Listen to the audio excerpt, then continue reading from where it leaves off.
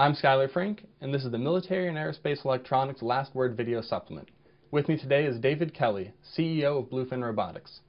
So David, what's driving the interest behind autonomous unmanned vehicles? Well, Skyler, over the last decade, the technology has proven itself to be a cost-effective, efficient platform for subsea data collection. They've been used in the defense market for mine countermeasures, clearing ports and harbors, infrastructure protection. In the oil and gas and commercial industry, they've been used for pre- and post-construction subsea surveys, for pipeline tracking, archaeology and salvage. And then finally, in the research area, they've been used to research global climate change and the general warming of the Earth. If you look in the defense market, we currently have a developmental program for the United States Navy building a mine countermeasure mission module for the LCS ship, the Littoral Combat Ship. On the commercial side, this past summer, one of our vehicles was used to look for Amelia Earhart's plane in Nicomoro Island in the South Pacific, surveying on a 45-degree side of a underwater mountain. And then in the research arena, this past summer, we were up in the Arctic working with the Alfred Wegener Institute on the life cycle at the ice edge and looking at the effects of global warming on Arctic sea life. And what are some of the challenges in designing autonomous unmanned vehicles? Well, if you look, the vehicles are designed to work in the ocean, which is a harsh and challenging environment. If you compare it to air or ground unmanned vehicles, there's a couple of different challenges. One is you're working at extreme pressures in a water environment. So that requires us to use pressure housings, special underwater connectors, and other techniques designed to work at high pressure in a harsh environment. The other aspect of it is that the communications to the vehicle are extremely low bandwidth and intermittent. So unlike an air or ground vehicle where you can rely on a high-speed, reliable data link, in the unmanned vehicles subsea, that data link is very slow. Think of a dial-up modem in the circa 1980. It's also intermittent. So therefore, the amount of sophistication on the vehicle to deal with transient condition or unexpected conditions is higher than is typically found in other unmanned vehicles. Are there any trends on autonomous unmanned vehicle technology? I think there are three identifiable trends in underwater unmanned vehicle technology. One, driven primarily by the military, is a push to longer endurance. So vehicles today typically can run for 24 hours, maybe a couple of days. The military is desiring to get vehicles that can run for weeks or months at a time, separating the UUV entirely from a surface ship or other tending vehicle. This will enable them to transit long distances into an area, to operate in those areas, and then to transit back. And that's really the desired end state goal as stated by the CNO.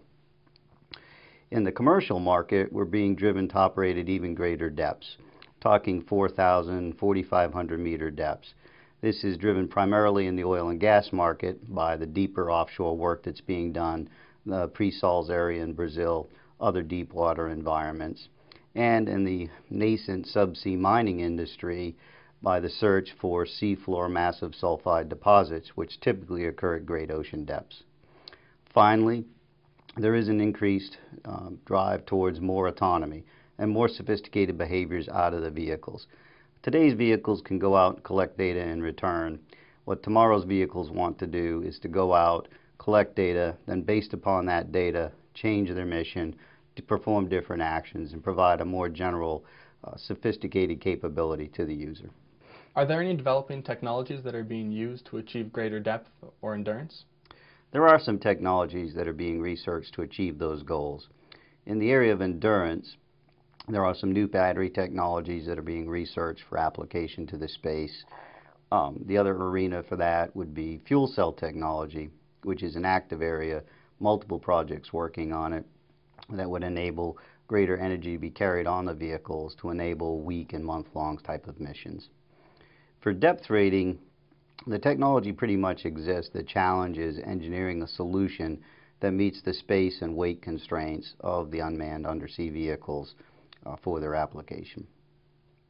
Are there any problems in designing autonomous UAVs that comply with maritime law?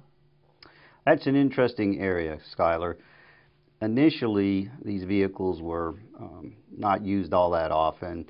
sort of a research area, but as they're gaining more general acceptance, the issue of rules of the sea, navigational rules, and other regulations is coming up. There is active work both in the United States and abroad to look at this issue. In the United States, these regulations are primarily controlled by the Coast Guard, and internationally they're controlled by the IMO. And there is activity in both of those organizations to support advancing or changing the regulations to enable unmanned vehicles to operate. So particularly critical when the vehicles are on the surface, because they're going to be operating in areas with other manned craft, other manned vessels. This is an area that's of concern to the industry, because if you look at what happened with unmanned air vehicles and the FAA, where regulations were passed that severely restricted the use of unmanned vehicles in the U.S. airspace, it could be quite a constraint on the growth of the industry. So the industry is actively working with the Coast Guard and these international bodies to address these issues, to evolve the capabilities of the vehicles, to comply with the rules, and to evolve the rules to comply with both manned and unmanned vehicles working in these spaces. And I think if we work at it, we can find a successful solution that will enable both growth for the industry as well as safe, compliant vehicles that meet the rules of the road. And do you have any market predictions for AUVs in 2013 and beyond? I think the AUV market in the undersea space will see a slow, steady growth. 10 years ago, when the modern UUV industry started, there were legitimate questions as to whether or not the technology would really meet its promise, whether you could have economical, viable platforms that would meet the needs of both defense and the commercial marketplace. I think that's been proven over the last decade, and what we're seeing now is evolution of those platforms, greater market acceptance from both moving from the early adopter to a broader market acceptance. But I don't think you'll see the rapid growth that some saw in air or ground vehicles occur in the undersea space. I think it's in a smaller market overall, and I think it'll be characterized much more by a slow, steady growth and evolution of the capability. Do you have any market predictions for AUVs in 2013 and beyond? I think we'll see slow, steady, continued growth in the market. The early adopters have proven the technology. I think both in the defense and the commercial realm, we're seeing a move towards a broader adoption of the technology, a press for new capabilities. I think if you compare the market overall, though, to air or ground vehicles, it's a much smaller market. It is a challenging environment to work in, and so I think what we'll see is a steady, continued growth, increase in the applications of the vehicles, both commercially and in the defense realm, and just a steady growth of the industry globally. Thank you for coming in. I'm Skyler Frink, and this is the Military and Aerospace Electronics Last Word Video Supplement.